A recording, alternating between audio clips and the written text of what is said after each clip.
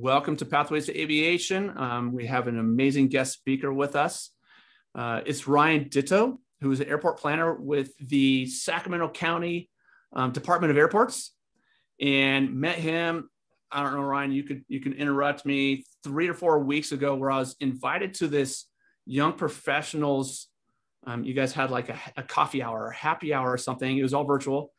And we exchanged who we are. You guys asked a bunch of questions amongst everybody. And then we played trivia, which I think I placed in last place. Thank you for that. Nice, embarrassing moment for myself, but want to welcome you to the show.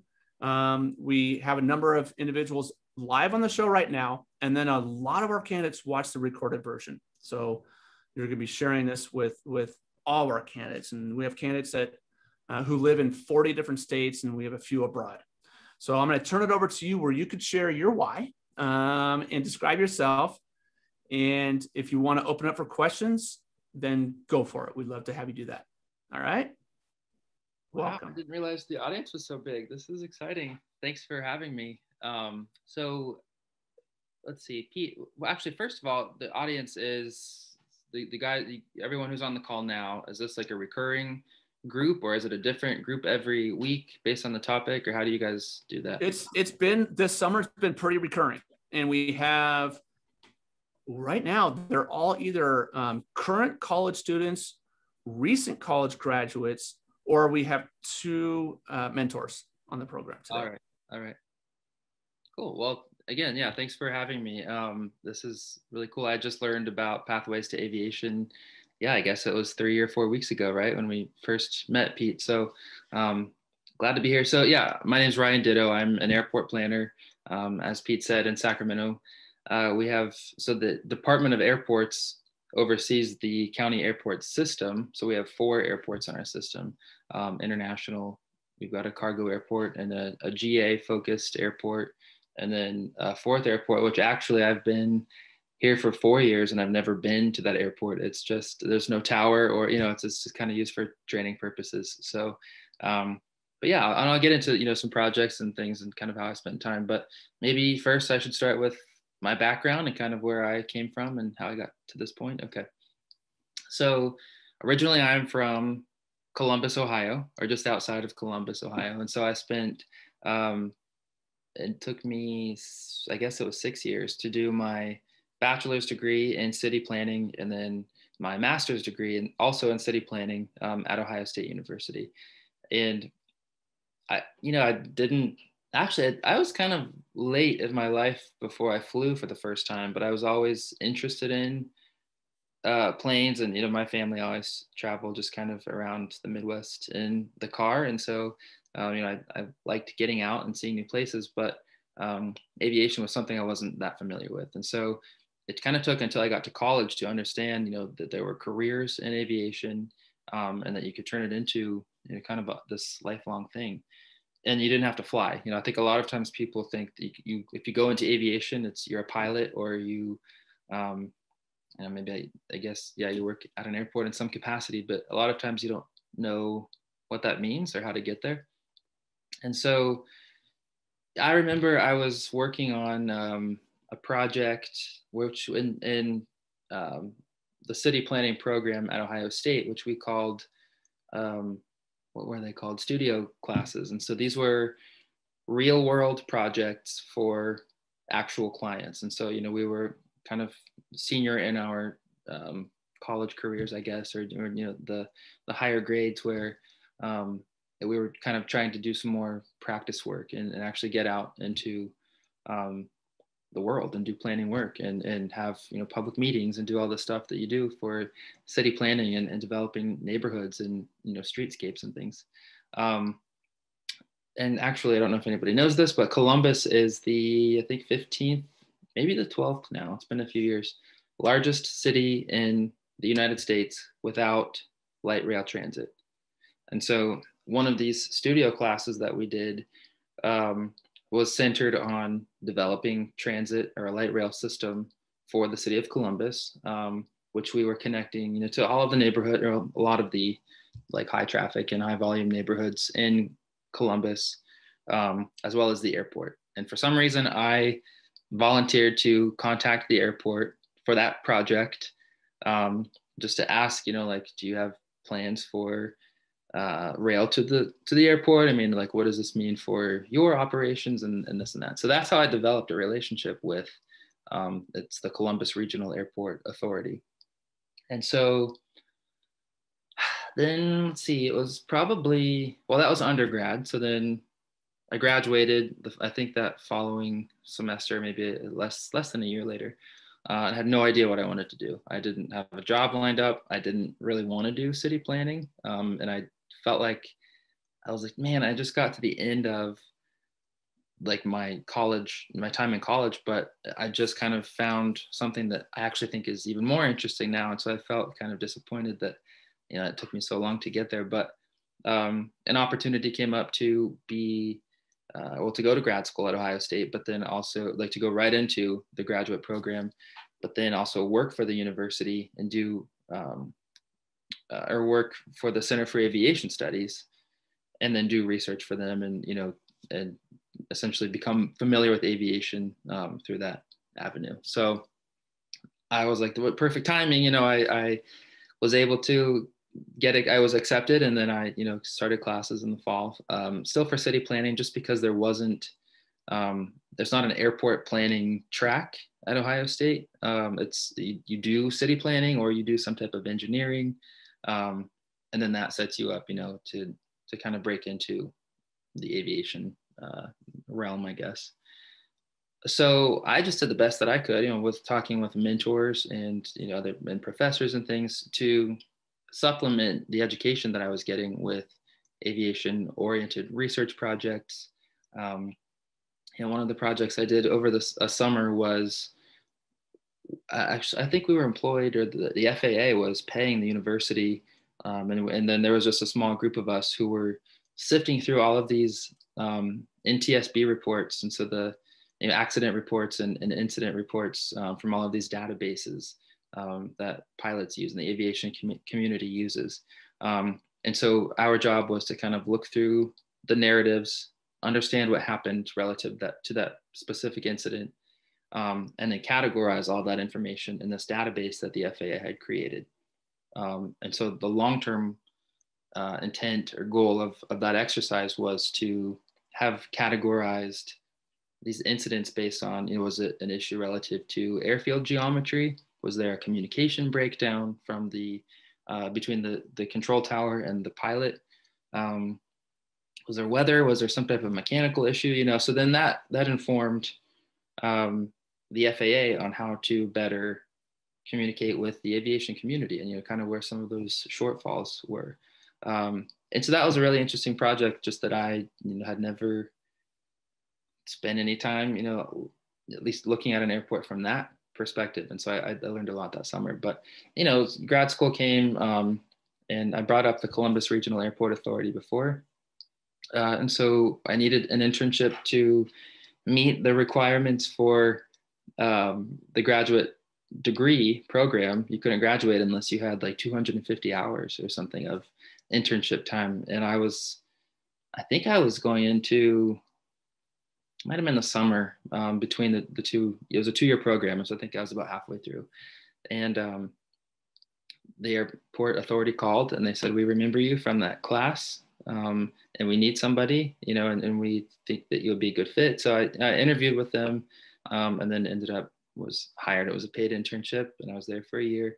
And that was really how I got my foot in the door. But I guess if I hadn't, expressed interest those couple of years before that in, reaching out or, working on that relationship with the airport, maybe they wouldn't have called.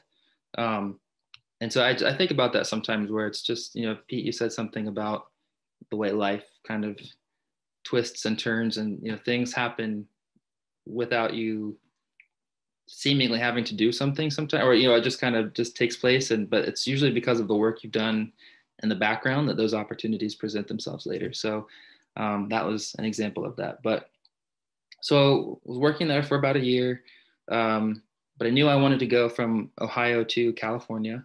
And so that's when, let's see, who was it? And this is another thing too, just there's so many people around you who can help you, in your whether it's your family or your friends or your professors or classmates or whomever, aviation is such a little community, and people that you see at a conference may end up working for you or vice versa one day. And so I guess in another twist of fate, the person for whom I was a teaching assistant in grad school went to a conference where my now former boss, he's since left our airport, but they went together and they were talking, and my boss was looking for someone to fill a position, and my instructor I was working for as a teaching assistant said, I know somebody who could fill your position. And so it's a lot of times that just happens word of mouth, but I guess from there I just kind of applied and was maintaining that relationship for about a semester until it was summertime. I think it was right after graduation. Actually, it was, because I graduated May 7th. I had a job offer June 7th, and then I started the job August 7th. And so it was this very quick succession.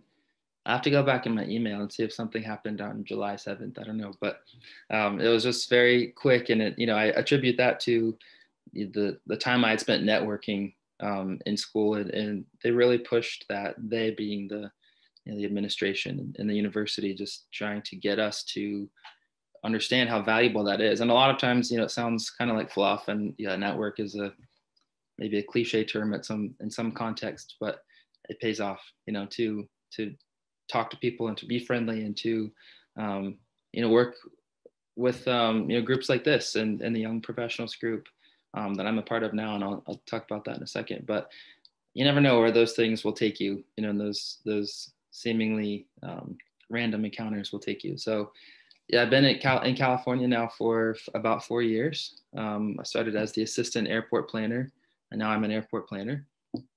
And so a lot of my day-to-day is focused on what we call landside projects. So that's like our roadways and our rental car facility. We're looking at reserving space for commercial construction and commercial commercial development, commercial like hotels and restaurants and things on the airport. And so, but then, my team also does airside projects, which is maybe obvious on the other side of the fence where the aircraft operate, in terms of gate expansion that we're having to look at. And maybe we need to lengthen a runway at some point. And so things like that, are they come through our wheelhouse. And that's mostly all right now. It's I know it's been fun. Aviation is really cool. It's just kind of a unique, I feel like it's kind of a unique industry. I mean, you can, a lot of times, if you go to a bar or something and you ask somebody what they do, it's very rare, I feel like, that you find somebody in aviation. But so since my time in California, I've also gotten involved with groups within the industry, but outside of my airport. And so the primary one actually is the Transportation Research Board. And so that's, if you're not familiar, I mean, it's a national, maybe, it's based in Washington, D.C., but they have an international presence. And so, they deal with everything everything transportation, maritime and pipelines and roadways. But I'm part of the aviation group. And so within the aviation group, we have there's multiple committees, but then we are, or the group that I'm in, and where actually Pete and I first met, was as the Young Members Council for Aviation, or the YMCA. And I was actually talking to someone the other day, and they're like, why do you keep bringing up the Young Men's Christian Association? And so I was like, maybe I should explain what YMCA is in this context. But we try to do lots of outreach to people who are 35 years of age or younger. I mean, we work with people of all ages and experience levels, but it's really the intent of the group is to get people involved who are just starting out in their career, or who are fairly early on in their career, and network and work on session that we present at the annual Transportation Research Board meeting every January. And so actually, maybe this is a good time to let you all know that YMCA offers now, this is new this year, we do, um, I guess we'll call it a program, or just this, kind of offering where we have opened up our group to university students or people, who need to practice. Say you've got like a thesis coming up or some type of presentation that you want to get ready for. We've found that a lot of times, if people want to practice in front of like their friends or, someone just kind of in their immediate circle, that audience may not have the technical expertise to provide actual feedback or technical feedback. And so YMCA has started this effort where you can come to us, as we're folks in the aviation industry. You can present to us and you can practice, and we can give feedback that hopefully will help direct your presentation a little more. So that's something that we would love to extend that invitation to Pathways to Aviation and everyone who's a part of that. And yeah, I mean, Pete's got my contact information, so you can send that out. Or actually, I don't know, Pete, if you have the YMCA email address, but I can send that to you after this. So let's see. And then there's the Airport Consultants Council, which I'm not a consultant, but I do work with that group and help prepare like webinar content. The airport's cooperative research program, or ACRP, they publish reports on various topics in the industry. And I'm on a panel that, actually two panels, that works to, actually we haven't met in so long, I forget what we should do, but we essentially have a topic of, that we need to research. We don't actually do the research, but those who are on the panel will, review the solicitation of the bids. We'll do the solicitation, and then the firms who respond to those bids to do the research, we rank them, and we, kind of work with the consultant while they undertake the research that we have. What am I trying to say? Maybe I shouldn't have brought up ACRP since I don't do it very often, obviously.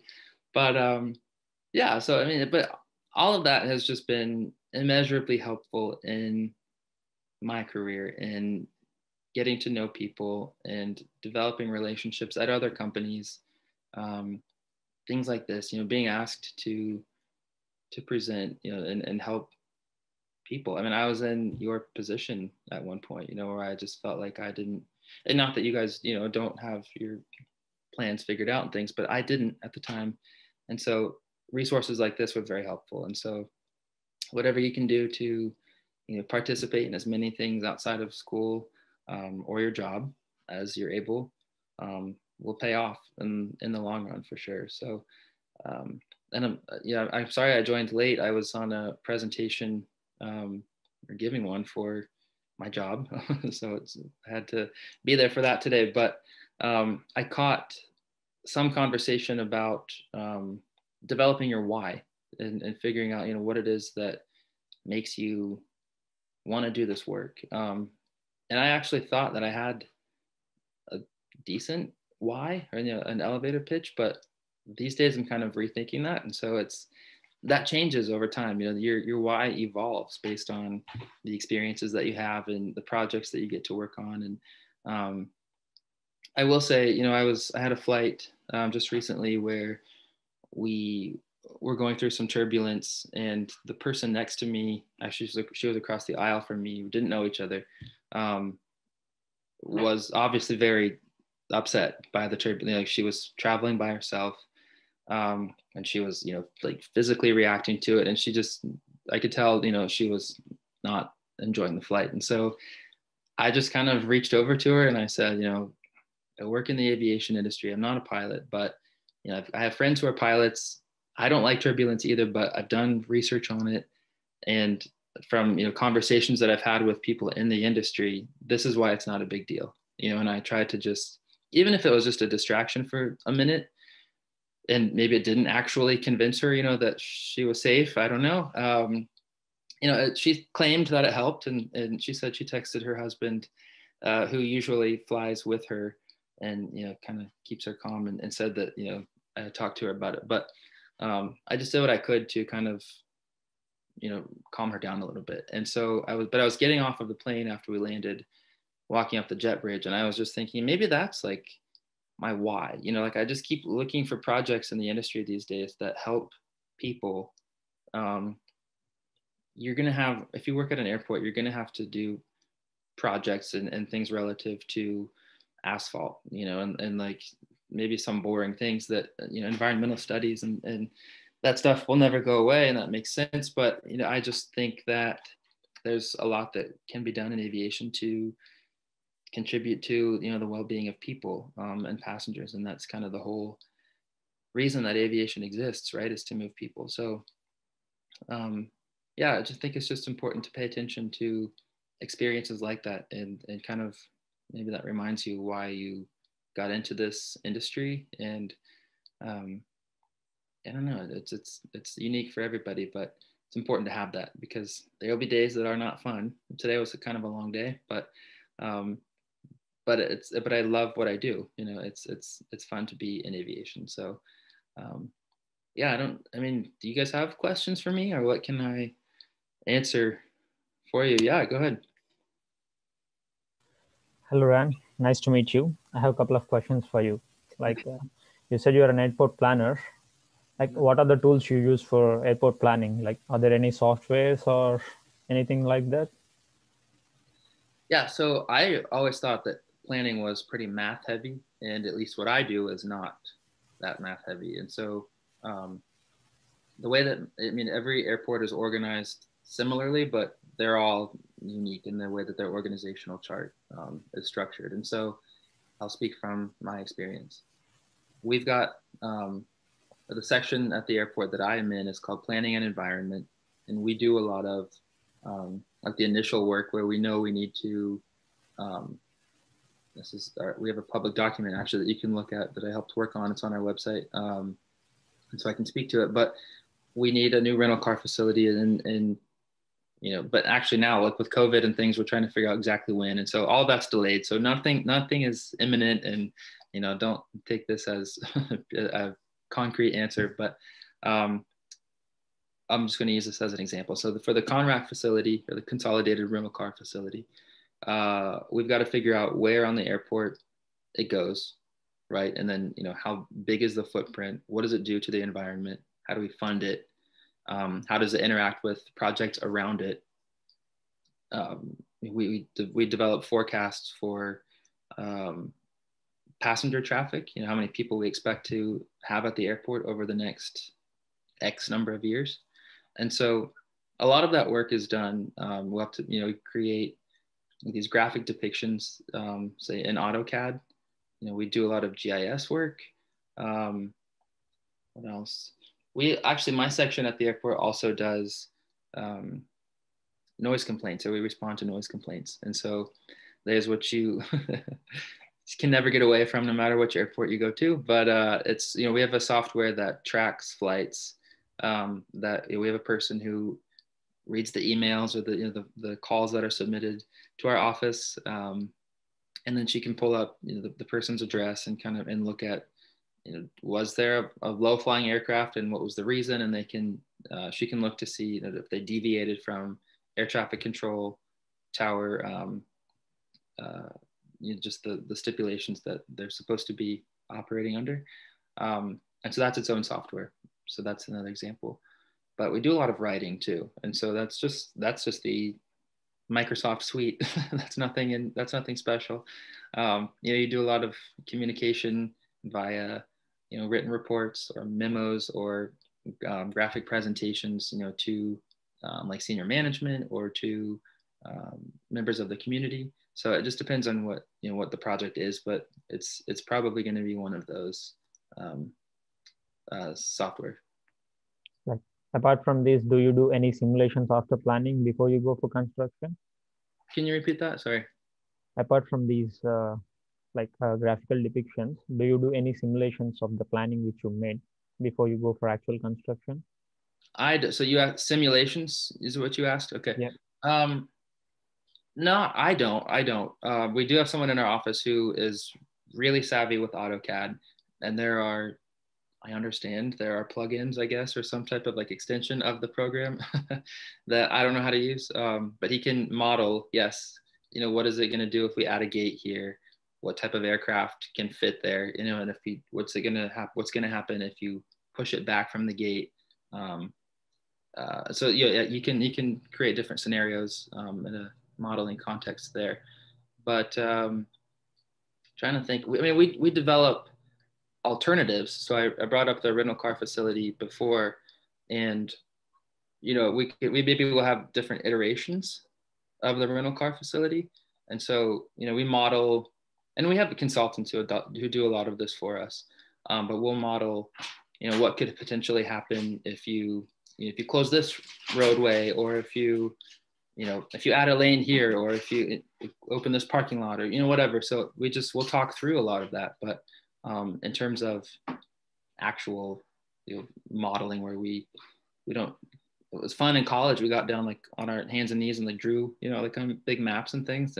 They don't do that anymore, or at least at the airport here. So that's probably the extent of what I'll call modeling for projects. Yeah.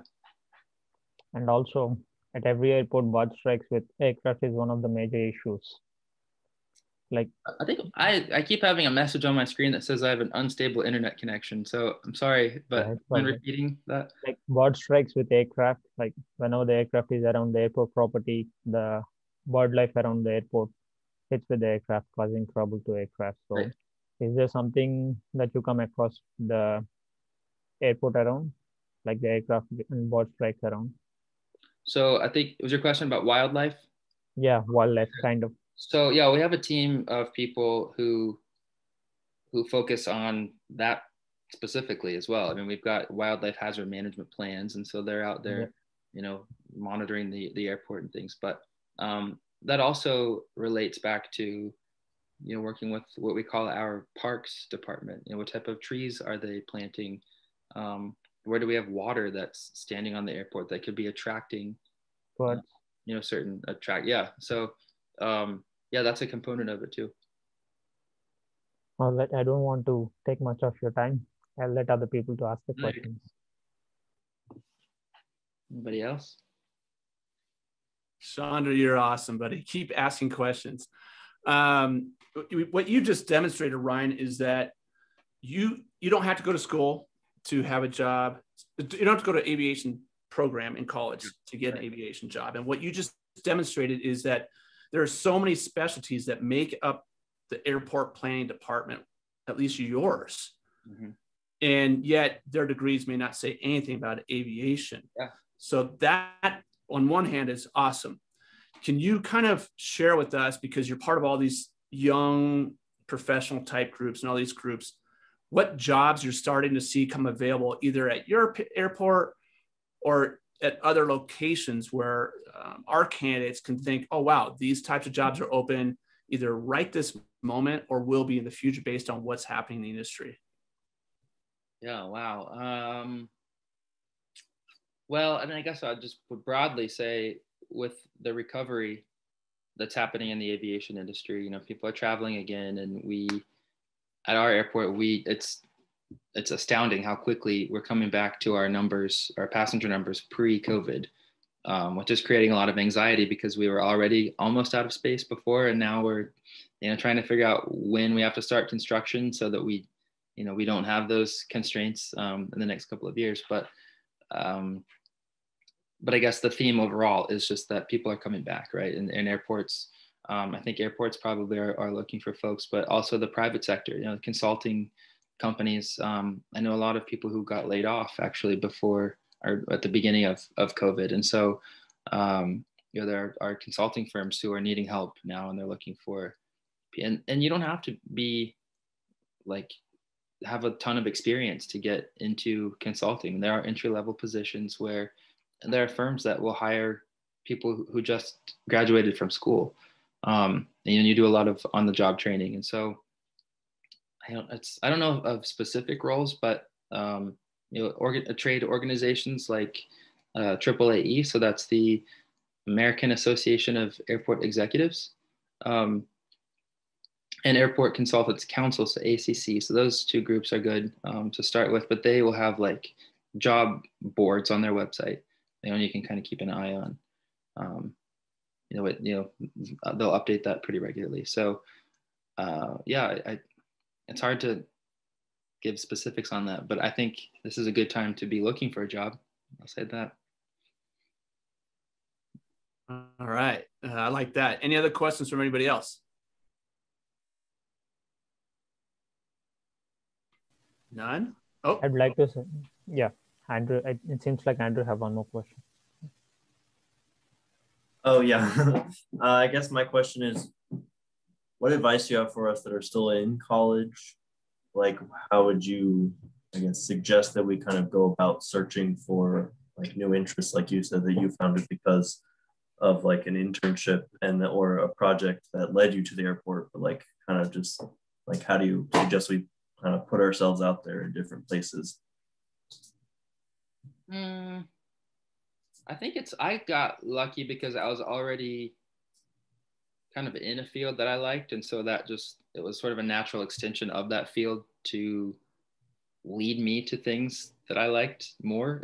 So I don't know. I think you have to figure out first what it is, right? And then I luckily was at a university that did a lot of research and was well renowned for a lot of different things. And Ohio State's really well known, and so there were a lot of opportunities there. But I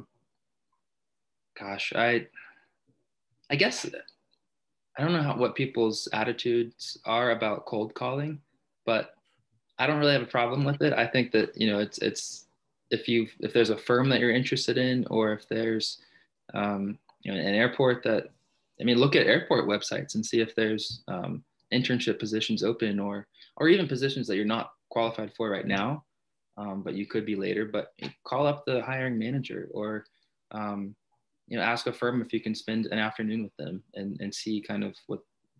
But just the point here, I guess, is to establish communication and to start to build that relationship so they get to know you.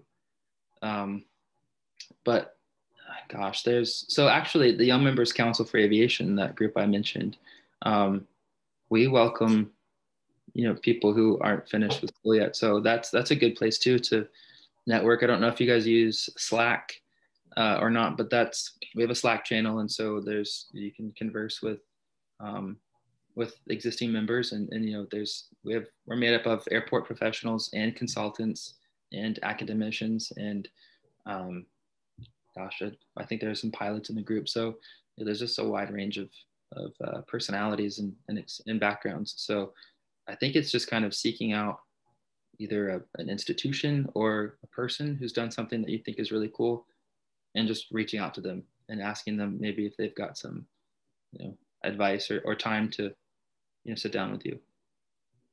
But it's hard. I know it can be difficult. Yeah. Well, thank you. Yeah, you're welcome. Anything else? I have one thing to ask you. Have you ever heard about TAM, Total Airspace and Airport Modeler? Gosh, no. It's like airport modeling, complete, like just building the airport from scratch. That's cool. There's the software of Boeing subsidiary Jeppesen. All right. So that is a software which I used in the last semester to construct a new terminal at KATL, Atlanta Airport, which is totally a simulation software. Yeah. Like all the big airports recently started using these softwares. Just before constructing, they do the simulation here in the software, and they see if everything is working good. If all things are working good, then they'll go and apply it in the. Is it like an airfield tool, like aircraft in the movement area, or is it like passenger flow inside of the terminal?